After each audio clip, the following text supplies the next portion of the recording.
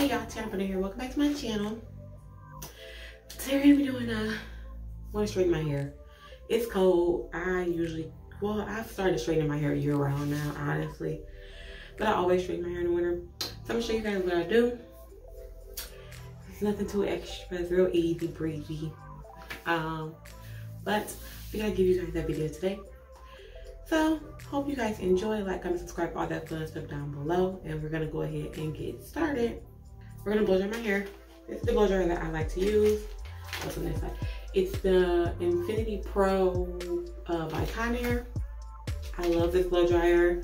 It's really strong. The one con about it is it doesn't have a comb attachment. I prefer blow dryers with the comb attachment, but I do like the way this one works. So it's not a big deal.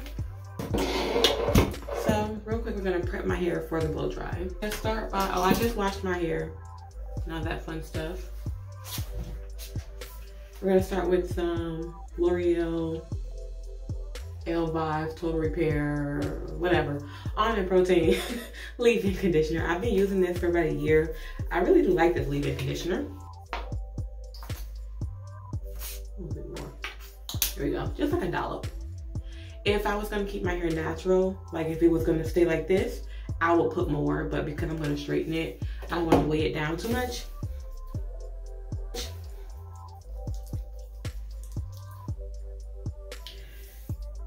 And I just put it throughout my hair.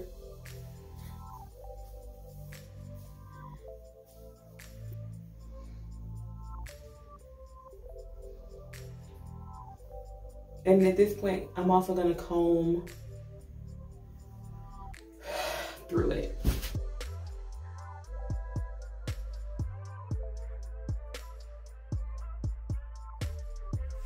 Alright y'all, so I'm going to do voiceovers through some of this because the video is pretty long, but after I put that leave-in conditioner in, I split my hair into 4 sections and I comb through each section. After I comb through a section, I twist it just to keep it from tangling back up too much, and I'm going to clip that section up into a little bun like you see I've done. I'm going to do that all the way around for each side of my head.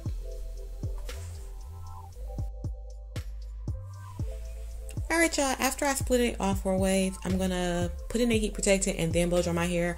Whenever my hair is wet and I'm blow drying it, I use a cream heat protectant. The one I'm using is by ORS. It's the Hair Restore brand. I'll make sure I insert a picture for you guys. I'm gonna put it on the section of my hair, blow dry, put it on a section, blow dry, put it on a section, blow dry. Sometimes I use a paddle brush, sometimes I use a comb because I do chase because I don't have a comb attachment on my blow dryer. If you have a comb attachment on your blow dryer, you don't have to follow through with a brush or a comb while you're blow drying. You can just use your comb attachment, obviously. But because I don't have one, this is how I have to do mine. So you're going to see me hop back and forth between using my wash comb or a wide tooth comb, if that's what you prefer, and my paddle brush.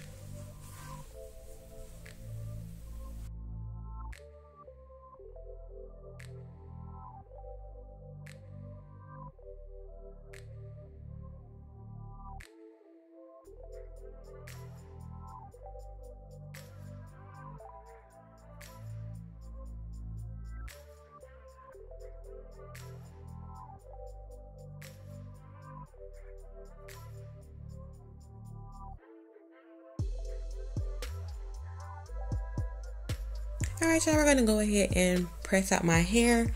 I use an Andes pressing comb. I'm gonna plug it in, let it get hot. I use a pressing comb because I'm not that great at blow drying my hair. You gotta know your strengths lie. If you're really good at blow drying your hair, you probably don't need to press your hair out, but look at my blow dry, y'all. And you could tell I had my hair in a ponytail because I got sidetracked and had to do something and come back to the video. But anyways, I put it all on the highest setting. Just like I used a cream heat protectant before I blow dry my hair, I'm going to use an oil heat protectant before I press my hair. And once again, it's by ORS. And I said the wrong line earlier. I said hair restore. It's hair repair. But once again, I'm going to split my hair into sections. In the same way I did a section at a time before I blow dried, I put cream on each section. I'm going to put oil on each section as I press my hair out.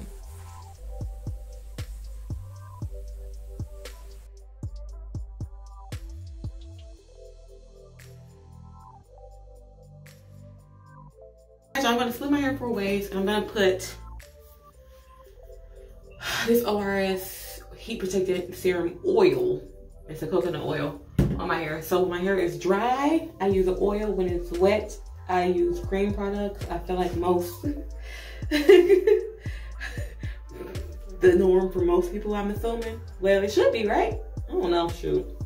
Anyways, that's what we gonna do.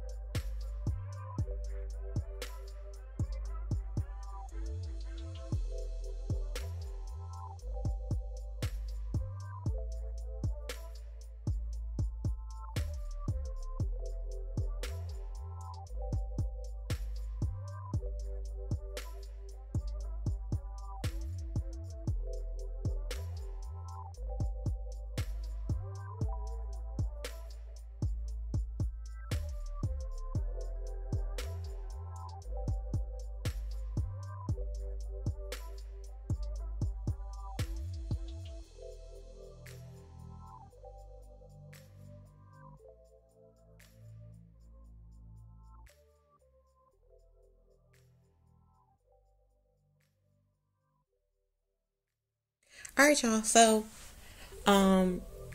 once I split my hair in the sections, I think I did 3. I don't think I did 4. Anyways, I press my hair with my hot comb 2 ways. I go under. I go on top of it and flip up, and then I go under and flip down. So I press it both ways with a small comb and my pressing comb. You can use a rat tail comb if you choose to. I like to use just a small tooth comb. And once again, as you look at it, I'm going on top of my hair. I'm flipping the end of it up. And then I go again underneath my hair and flip down. And I'm going to do that over my whole head.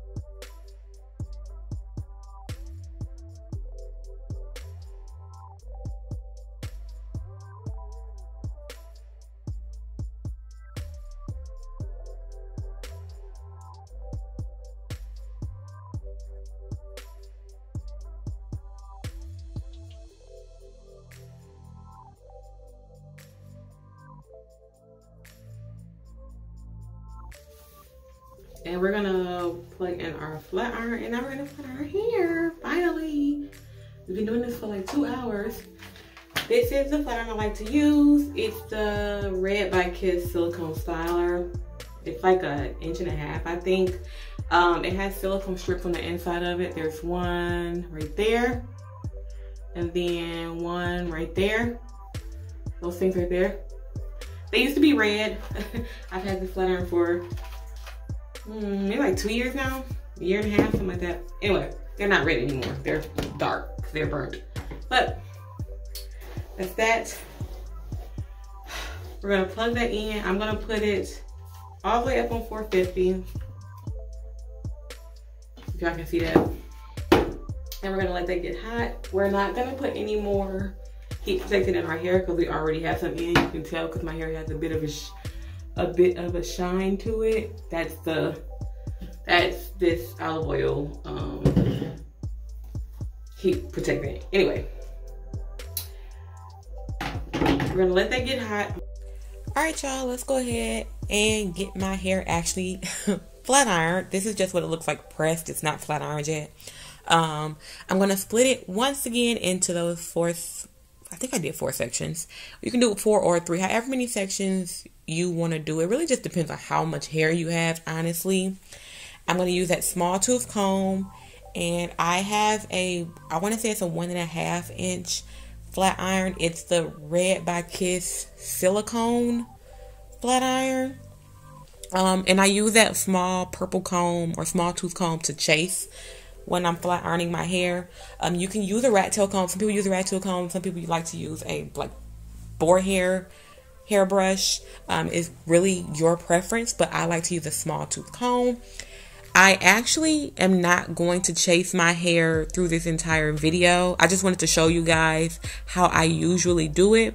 But I did pretty good pressing my hair this time, so I didn't need to chase all the way through.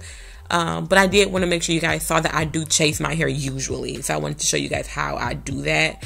I'm going to pass the flat iron through once. As I'm passing through, that first time, I'm going to hook the comb in my hair. And then when I go to pass through with my flat iron the second time, I'm going to stick it right behind my comb to chase my hair, basically. And then the third time, I'm going to do like a slight curl. So I'm going to do that throughout my whole head.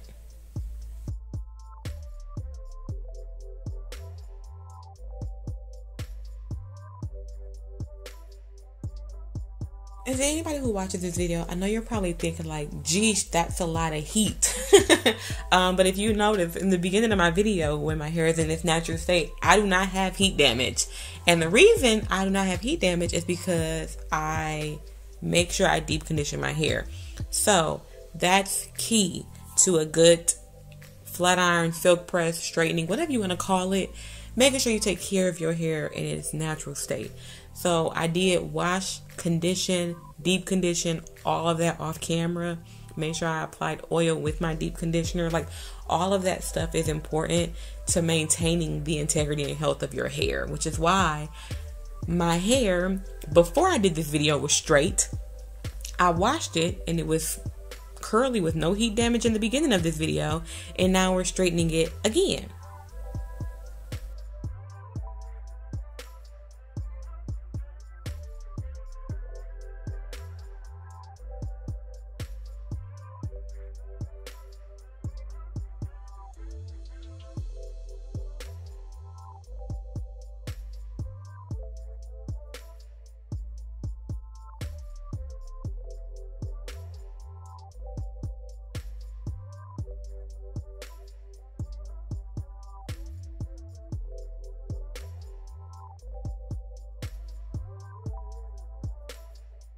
Alright, you guys, the main thing I do after I am done flat ironing my hair is I wrap my hair. Whether I'm going somewhere or not going somewhere, it doesn't matter. I wrap my hair.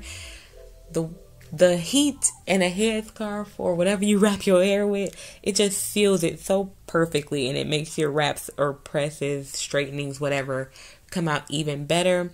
So I'm just going to wrap my hair and then put on my bonnet. And I'm going to stay like that for a while. For me, I did it overnight. And then when I came back the next day, I'm going to show you what my hair looks like. But you can wrap it for as long as you want to wrap it. I say give it at least, you got to give it at least 30, 45 minutes. Like, if you got somewhere to be, wear your headscarf in the car or something. But this step is really important. Alright, you guys, so this is the next day right after I took my headscarf off. I left my headscarf on all night, all morning, and this is how it looked when I took it off just for you guys for this video. It came out super good. It came out really straight. I don't have any damage, I promise. But yeah, so this time my hair came out. My hair has been thriving really, really well. I did cut it a few months ago. You guys, I don't think I told you guys. I know I cut my hair all the time, but I cut it again a few months ago because I didn't like the way my ends were looking, because sometimes I just get lazy and choose not to take care of my hair. But my hair is thriving right now, and I'm really happy about that. And so I hope you guys enjoyed this video. Like, comment, subscribe, all that fun stuff down below. If you did enjoy this video, let me know if you want more hair videos like this, and I will talk to you guys in my next video. Bye.